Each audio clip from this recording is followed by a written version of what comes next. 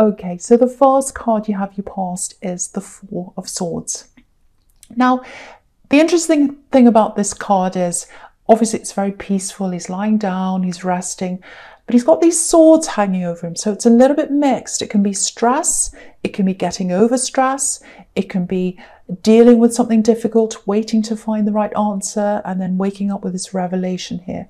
So I think with you, what this is about is, there was a lot of frustration. I'm getting frustration, difficulties. You had all this on your head with these swords, lots and lots of problems. And I think this was about a love connection. So you had all these things. And what I'm getting here is, I'm getting questions. Yeah, I'm getting questions here. It's like, I want to ask you these questions. I want some answers. That's how you are with someone. I really, really, really need these answers. It was very, very important to you to get to the bottom of something. That's what I'm getting. And it looks like you really tried. You tried to get them to open up. You really did. And, you know, I think you got something from them. I think they answered you. They said something, but it wasn't real. It wasn't giving you the answer you wanted. You couldn't get to the bottom of something. I keep on getting that. I need to get to the bottom of something. Please tell me. I want the truth. I'm getting that. I want the truth. I feel lost. I feel lost. You're supposed to love me. You have to give me this answer. You have to tell me what the truth is. If you love me, that's what you'll do. I'm getting all that kind of thing. Obviously not in exactly those words. That's the kind of thing I'm getting. And yeah, I'm getting this exhaustion, like this man. Look at this man. So he's so exhausted because he just tried, like you. You tried and tried. I tried to get the answer. I tried to talk to them. I'm just exhausted now. This is what I'm getting. I've tried and I'm exhausted. There's no point. I need space. I just need to be on my own now, just like this man. And, you know, you're just like, no, I'm not getting any answers from them. I can't sort my head out when I talk to them. I'm just going to try and do it on my own. So you went on your own. You lay down on your own and you had these swords over your head, these big burdens, this big worry that you had over your head. And you're just sitting there thinking, I've got to sort this out by myself. I'm not getting any help from them. And I think you might still be wondering about this if this is you. You're kind of still grappling with, because it feels like you've still got some kind of tie to this person. Not that you want to be with them, but it's more like, I still can't work this out. I'm still really confused. Why did they do this? Why? You know, if this is you, try and move on from these whys. I know it's easy for me to say. It's a difficult thing to do. But what's more important than the whys, than getting the answer, is you know how you felt. You know how this person made you feel. That's the most important thing. Whether you get to the answer, whether you don't get to the answer, if someone's made you feel like that, that's enough. That's enough to move on from someone. It really, really, really is. Like, it doesn't matter if your instincts are telling you, no, this is wrong. If I've asked them for something, they won't tell me. And, you know, there's a reason why I'm asking them. Why am I so anxious? They're making me anxious. So you've got to think about all that as well. You know something's not right. If you feel that, if your instincts are telling you that, and also if you're trying to get an answer and they won't tell you, there's a reason why that is. So I'm going to talk about the Ace of Swords as well here, because obviously that's about clarity, and that's what you wanted. I want clarity. I want clarity. I'm also getting a decision. So you made a decision about this, and it took you a long, long time to make this decision. That's what I'm getting. Because they were not meeting you in your mind. That's what this crown can represent on this Ace of Swords. Mind over body. So, you know, it doesn't mean you didn't want passion with them, doesn't mean you didn't love them, doesn't mean you didn't have emotion, but you wanted them to meet you in, you know, mind to mind. You wanted to have that deep connection with them. So even without all these questions, even before all of that happened, it feels like you were with them and you had this kind of mind connection. They'd start to open up a little bit and you're like, oh, finally they're opening up. That's really great. I'm getting this connection I want. And then they'd kind of go back again. And then you're like, oh no, what's happened? They're not opening up again. And then they'd come forward again, and that would give you hope. It's like, oh, that's giving me hope. They're finally starting to open up. We're getting somewhere here. Finally, and then they'd move away again. And I'm looking at that because this is right next to the Wheel of Fortune, and that can be about things going backwards and forwards. So there's that. And so with this sword here, I think this is all about cutting things out. So you did everything you could. After all that, you tried, you did everything, you just had to cut them out. Now, even though I'm getting cutting out here, again, I've got this thing where you've still got some kind of attachment to them. Again, it doesn't mean you love them, doesn't mean you want them back. There's some little attachment. To me, it feels like you've still got these questions. You're still wondering about these questions. Lots of questions you still want the answers to. You're still very up in the air. And it could be really difficult because it can feel like a part of your life is a question. Were they honest? Or did they actually love me? Did it mean anything? Was it all just a lie? Was it all just, I don't know? And I'll never find the answer out. But again, you've got to deal with your feelings. You've got to deal with how they made you feel. And if they made you feel a certain way, that's enough. That's enough to cut this out. So yeah, I'm going to talk about the Hermit here as well. So yeah, I think now at this time, you kind of cut all this off. You're away from this. You've still got a little tie with them. I keep on feeling that. I don't know what it is. But you're trying to get yourself back on the right path again, like this Hermit. You're kind of traveling along by yourself now. And, okay, I'm just getting something else here about this connection. There's some, it looks like they had some problems in their background, maybe. And it feels like you help them. It feels like you help them with things. You're a helper as a Capricorn. And you help people in practical ways quite a lot, but in other ways as well. And I think you felt as if they were kind of on the back foot. They didn't have a very good start in life. I'm getting that kind of feeling. And you're like, well, all they need is some support. They just need some help. I'll be there to help them. I'll be there to support them. And so I think you're kind of grappling with that as well, because it's like I did so much for them and they wouldn't even offer me the answers. They wouldn't even give me what I wanted. And I helped them so much. So I've got that there as well. And I think that's really bothering you as well, if that's you.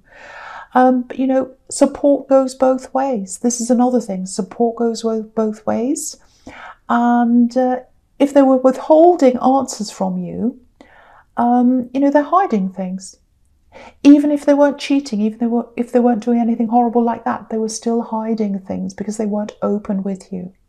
So I know this is all very negative, but you deserve this openness. You deserve this honesty, especially if you're supporting them, especially.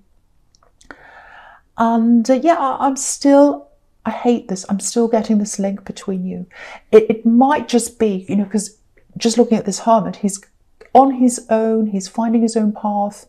That's kind of where you are right now. So it might be that you're still finding that path, that you're still not quite over this. Maybe you haven't quite gotten through a healing process. Before I go on, I just want to apologize that I'm messing my words up in this reading. So my apologies. I don't know why that's happening. I'm just going to keep going with this for you because I want to do this for you. So the first card you have here present is the Eight of Cups. Yeah, so this might be one of the reasons why I'm seeing this person still in your energy. Actually, it's interesting. I'm seeing a couple of things here. So I'll talk about this first. So it looks like maybe they're still talking to you a little bit. They might be contacting you. I'm seeing little tiny messages, and that might be connecting you to them. I'm actually seeing a few little conversations. So you might still be in conversations with this person.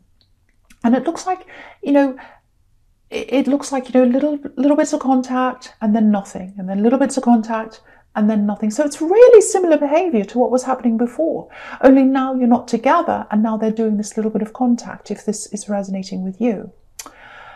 And again, it doesn't feel like you want to get back together with them. It's, you know, I'm not getting that at all. But, you know, if you're still having these conversations with me, even if they're small, of course it's fine. You can talk to whoever you want to. But just make sure your emotions aren't too caught up in this, because I keep on getting this tie there. You know, because you've moved on, I can see that.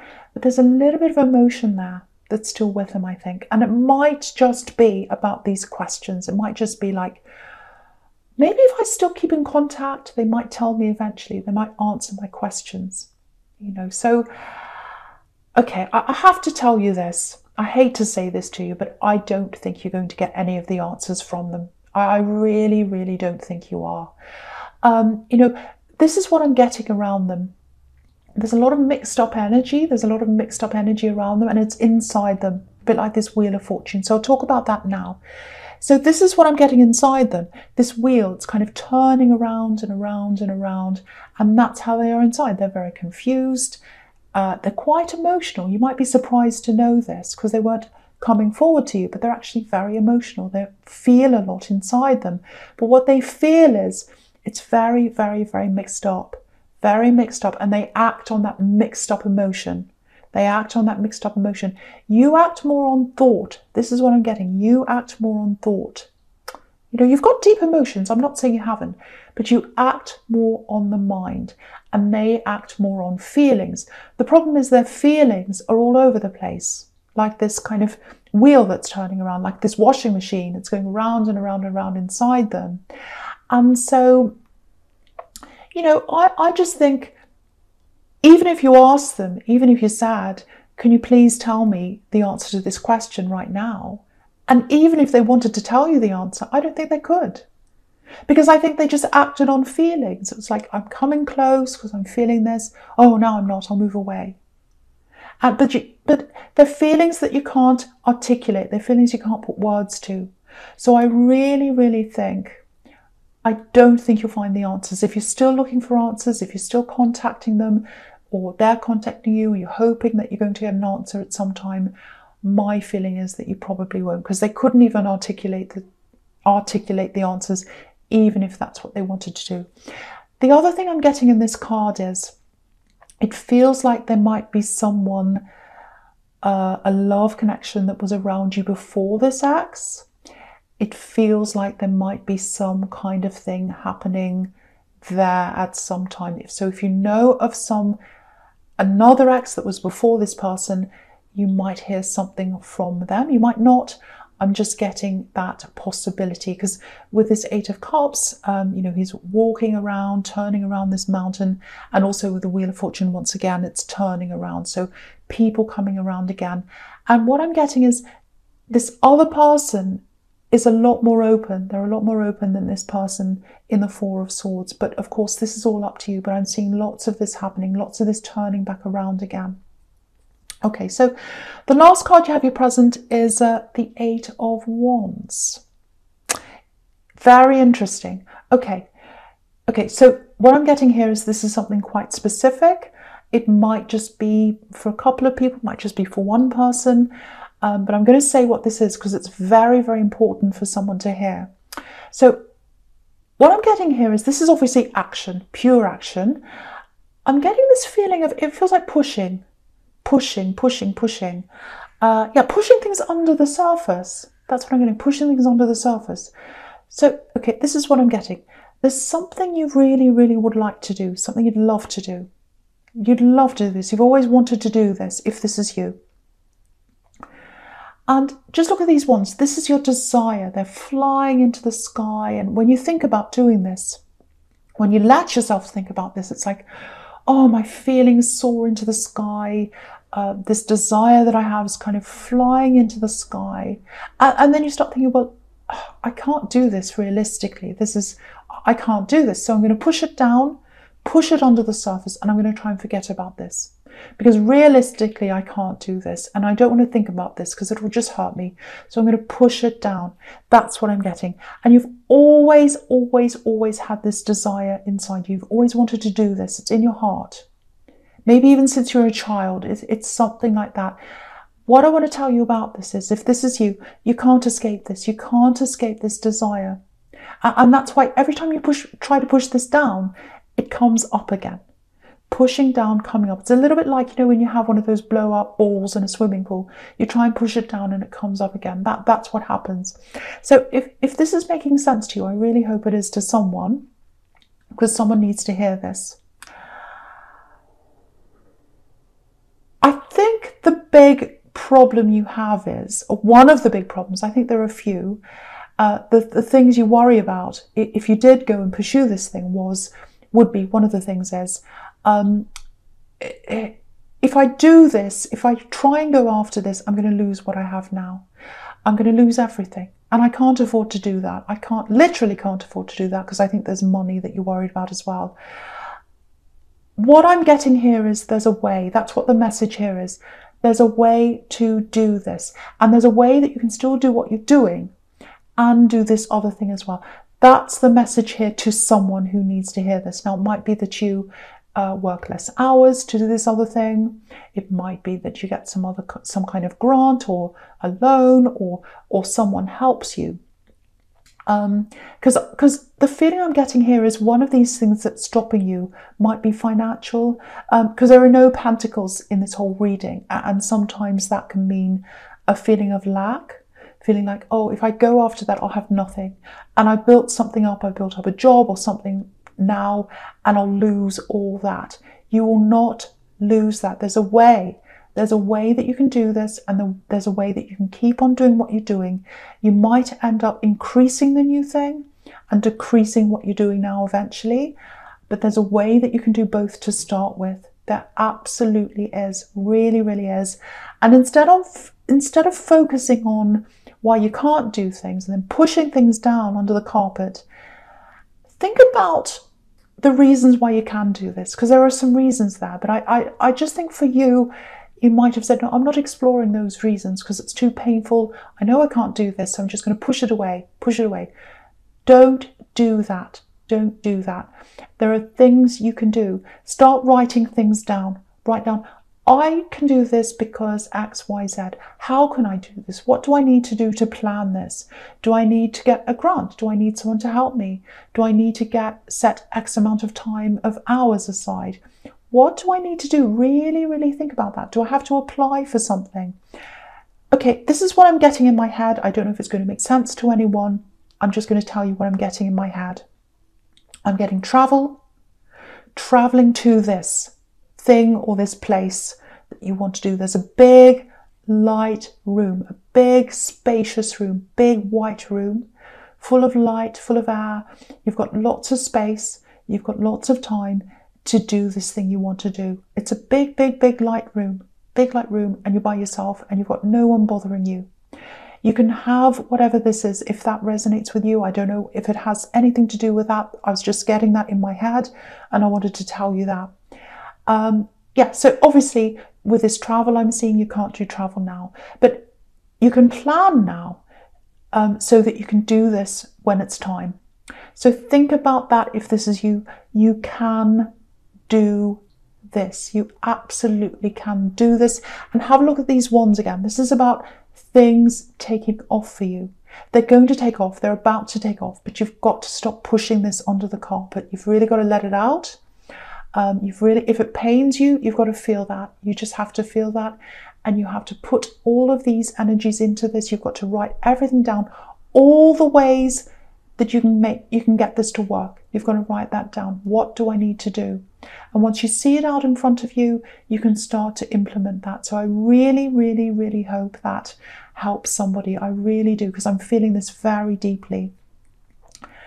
Okay, so the other thing I'm getting here is, yeah, this is exactly what I was seeing in the Eight of Cups, this love. There's a love connection here. There's some kind of love around you, or it's coming to you. And what I'm seeing is these wands are leading into the Ace of Cups. So what this is telling me is to get to this new love, and it is coming up for you. It's absolutely coming up for you. There's new love here if you're single, obviously. To get to that new love, you've got to lose this old energy, because this is what I'm seeing here. If you look at all these wands, it looks like they're flying up in the sky and they're about to come up and reach what's in your future, which is the Ace of Cups. You don't want that old energy coming up and getting into the Ace of Cups, because they look like spears or something like that, or arrows or something. You do not want them coming up and encroaching on your future. And also, if you're in this old energy, no matter how you're doing this, if you're looking for answers, if you're still talking to them, I'm not saying don't talk to them, but it really is a risk if you're doing that, if this is you, that you're in the old energy. It might be stopping you from moving forward with this thing that I'm seeing in the Ace, the other thing I'm seeing in the Eight of Wands as well. So don't be in this old energy. You've really got to put that aside. You've really got to move forward in this. And the thing is, you know, with this axe, you help them. I was seeing that in the Hermit. You help them. It's time to turn that back around. You've got the Wheel of Fortune here. Turn that back around. Turn it around so that you're helping yourself. It's time to help yourself now. And it's time to say goodbye to that. Move into this new energy where you can do this ambition. You can do this thing you've always wanted to do.